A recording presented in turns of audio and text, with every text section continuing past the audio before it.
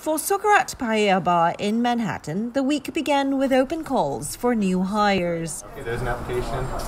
You here for the open call? What's your name? The restaurant was getting ready to staff its indoor dining area again after New York gave the go-ahead to resume indoor seating at 25% capacity following a 2-month hiatus. That means this 2-story restaurant can now seat 28 people out of a capacity of 107. We're pretty ecstatic about it. We've been doing only outdoor dining for the majority of the winter, so any addition to indoor dining is welcome. New York Governor Andrew Cuomo had originally planned to resume indoor dining on Valentine's Day, but caved into industry pressure to reopen a few days earlier for restaurants to generate much-needed revenue from the Valentine's Day weekend. For any restaurant in New York City, it's a big deal because, January and February are typically the slowest months business-wise for restaurants. And between that and a pandemic, restaurants are looking for every way to make it through the winter months.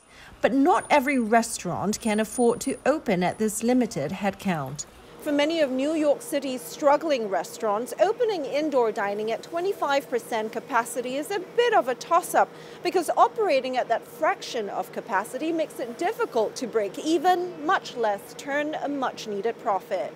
Especially if it's a smaller restaurant with higher overhead costs and tighter margins.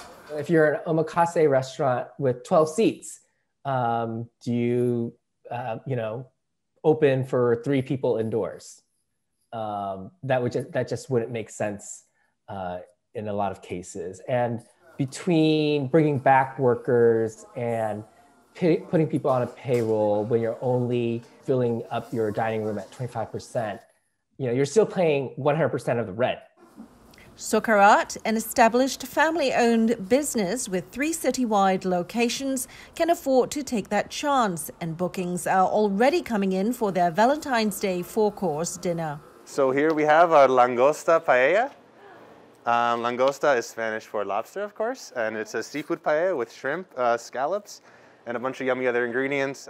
And then finish it off with what else? Heart-shaped churros con chocolate, a fitting way to share the amour as New York embarks on its precarious road to recovery.